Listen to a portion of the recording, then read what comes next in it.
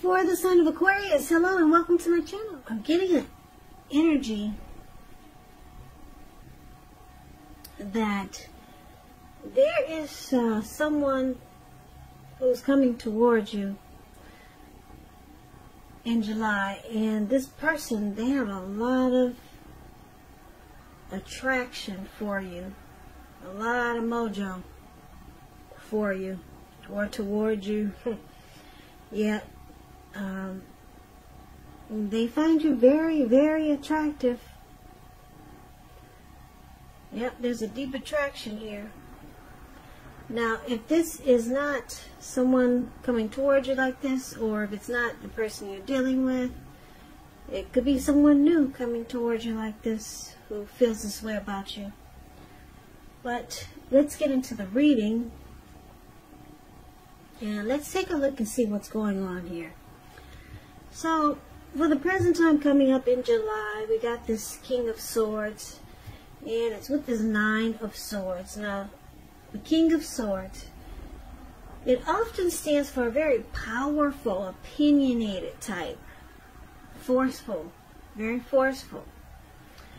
Now, this person will often, but not always, have hair on the darker end of the spectrum. It could go either way.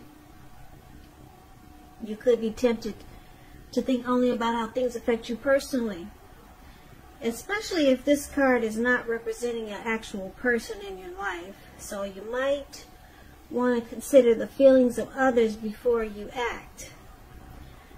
Like I said, this King of Swords is a very, very forceful energy. You may not be able to get this person to change his mind or to do what you want. So you may need to change something major about your behavior, thoughts, and maybe expectations. The King of Swords is with the Nine of Swords. So it's about needing to guard against feelings of anxiety. And if you start to feel anxious, or having, if you're feeling anxious, well, I just said that. If you're having some anxiety, take a good look at whether or not any of it's under your own power or control, and try to lessen it. Or if things or people in your life are contributing to this anxiety, yeah, try to get a hold on it. Try to manage it. If this is the case, take a good look at that and see whether or not something in the relationship can be changed to make it more workable for you. Also, there's something about this time period that can cause people to feel like their life should be in some way more or bigger or just different than it is. So try to take comfort and joy in the ordinary things. And just know that's where the beauty really is. So, for the present time, coming up in July, there's some, some anxiety, grief, maybe even nightmares with the Nine of Swords. Something could be troubling you with regards to your relationship with the Nine of Swords here. And because we got the King of Swords paired with it, it could have something to do with this very forceful type of person that could be in your life. Yeah, now this King of Swords, yeah, a lot of people find this type to be really difficult to deal with. This is also known as the narcissist, the King of Swords. They tend to overstep their bounds. They could mistreat you. So, this person might make you feel maybe left out in the cold sometimes, because it's about a really forceful energy, very opinionated. Yeah, but we'll get more clarity on these two cards when we take a look at the rest of the reading. So, for now, let's talk about the person you're dealing with, how they see you.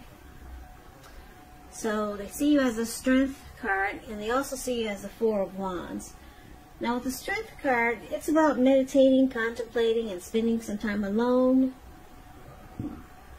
Even if you're in a committed relationship and you have a lot of kids.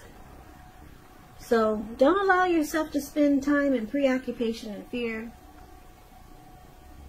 And I say this because the outward things, they'll be going all right, but what's most important is keeping your head on straight. Not only you have the ability, but you have the responsibility to do so. So try to conquer any fears and control your impulses, and never lose patience with yourself or what you're trying to do.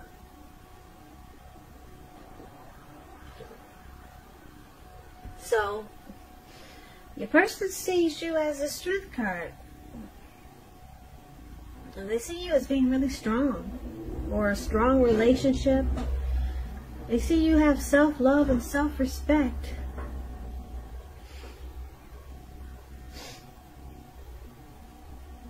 Yeah. They also see you as a very mutually supportive relationship. Strong. Now they also see you like the Four of Wands. The Four of Wands, you could be attending a special event. One that will be much more fun than you're anticipating, so make sure you go. You'll have a good time. Business is likely to be going well, and you'll be proud of yourself. And others will be proud of you also. The Four of Wands is a very positive card to get in a reading. It shows that you may need to keep your wits about yourself, though. And you should treat yourself to some fun. Because you could be in a phase where you're still building up. And now is really not the time to rest completely on your laurels. Also, this Four of Wands, it could be about moving your place of residence. Now, when it comes to relationships and love, the relationship has the potential to become a whole lot more committed.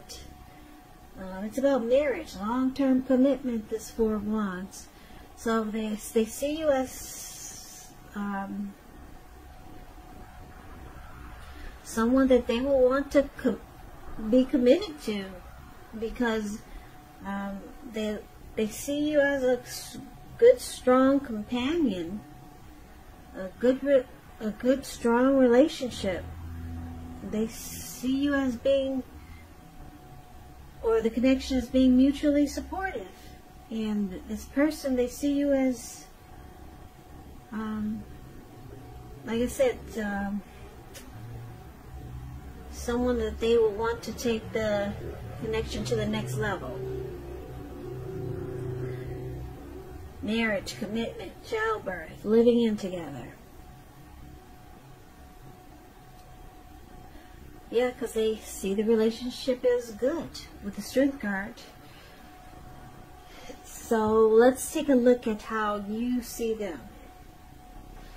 So you see them as the Two of Wands and Chariot. The Two of Wands, it's about keeping your balance in every way you can, even to the mundane, boring things like eating right, getting enough rest. It's indicating a partnership with another person. It could be business or personal or both.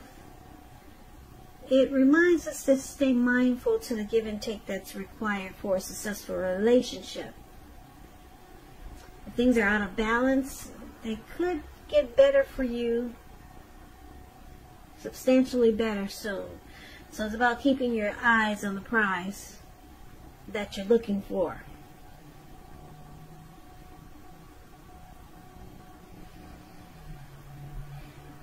So you see them as having maybe a choice to make, because they have two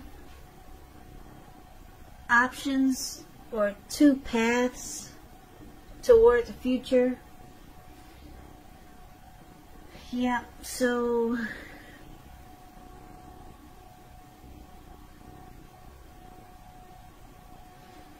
Yeah, you could see them as not being able to make up their mind because they have to make a decision which path to take.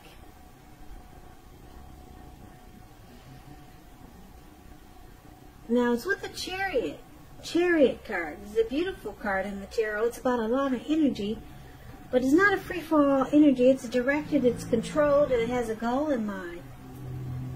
So when this card appears, you're likely to be really clear on what your hopes and dreams involve and what you're willing to do to make them come true.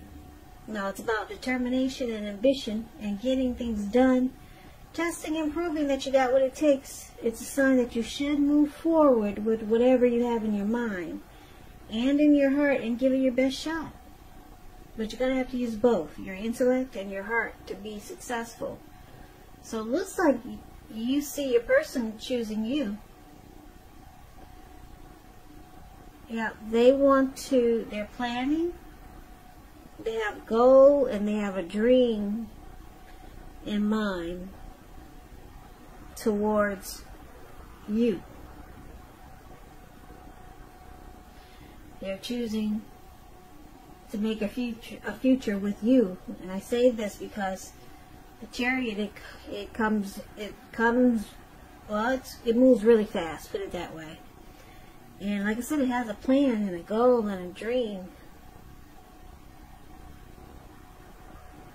And because this man, he's facing the Strength card, which is you, and he's looking more towards that direction with a bird in his hand. And he's not really paying attention to the other wand that's on his other hand. So your person really wants to move things along really fast with you. Your person is planning a future with you. And you may not even know it. But you're the one that this person chooses. They're ready to make things happen right away. So let's take a look at why it's happening. So we have the High Priestess and we've got Justice. Now the High Priestess, it can be a spiritual card. It could have some sexual overtones. It could mean that you're in a phase where you're going to be much more physically attractive to others. This card is tied to the moon, to femininity, to inspiration. It's a time to rely on your intuition and your inner knowledge rather than your conscious mind or intellect. So it's important that you pay attention to your dreams at this time. If you keep a dream diary or a journal, it's going to be a really good idea. So the High Priestess is one of the reasons why it's happening. The High Priestess, you could find people literally throwing themselves at you. It's a mystical, magical time. Your person or you have a lot of mojo. You could have a lot of mojo for your person, or they could be feeling this way about you. They see you sitting really pretty. There's a lot of attraction here. You could be quiet, a mysterious type as a High Priestess. But overall, there's just a deep attraction here. They're very physically attracted to you, or you to them. Now it's with Justice. Justice is about karma, the law of cause and effect. So it's important to remember that not everything you're dealing with is a result of your own actions or karma. Sometimes you're called upon to deal with the results of the actions of someone you care about. So make sure you don't blame yourself unnecessarily. And keep in mind, if you're involved in a court case, it's likely to be resolved at least a large degree in your favor. So with Justice here, it looks like there's some clarity or some truth that's being brought to light here. Or you or your person think that you have the right to do so. Justice has been served. So let's recap the reading, and we'll need to do this so that we can get the complete picture. because it's kind of scattered. It's kind of all over the place, but let's pull it together and get the full picture. So, Aquarius, like I said, your person, they like this connection with you. They feel that it's good, it's strong. They want, that's how they see you. They, like I said, they also see you as someone that they could propose to, be married to. They could be wanting to do this. That's how they see you, as marriage potential. Okay, someone they want to commit to. Now, you see them as choosing you. You know this person likes you a lot, and they're deeply attracted to you. They find you good-looking, handsome. They got a lot of mojo for you. This person wants to come towards you really fast. Yeah, you're the one that they want. And this person, it looks like, even though you see them choosing you, this person at times, they cause you anxiety. Yeah. They cause you anxiety. Even though they have a lot of attraction toward you, yeah, they make you feel like this Nine of Swords here. Sometimes they cause you grief, depression. With the Nine of Swords here, it looks like something is troubling you with this relationship. You might be trying to avoid it. I'm picking up that because we got this King of Swords, it's popping out in this reading. You can't ignore this card. This very forceful, opinionated, probably arrogant, pushy, aggressive. This is a narcissist card. You could be dealing with someone like this.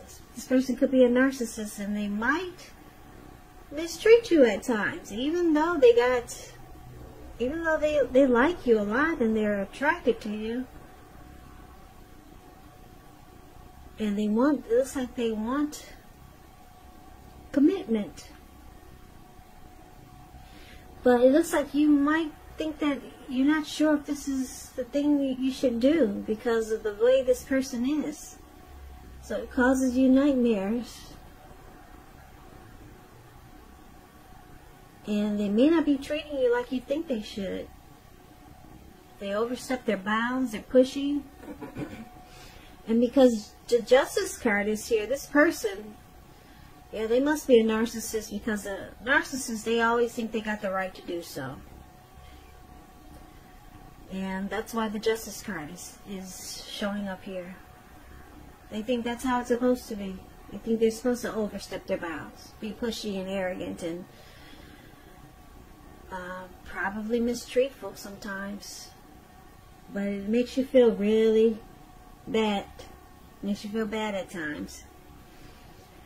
Even though this person chooses you, and it looks like you might want commitment, or you just see that they want commitment. And they see you as a good relationship. But it looks like at times you don't feel it's a good relationship. You could be going through something with this person, but they got a lot of attraction for you. They find you very beautiful or good looking.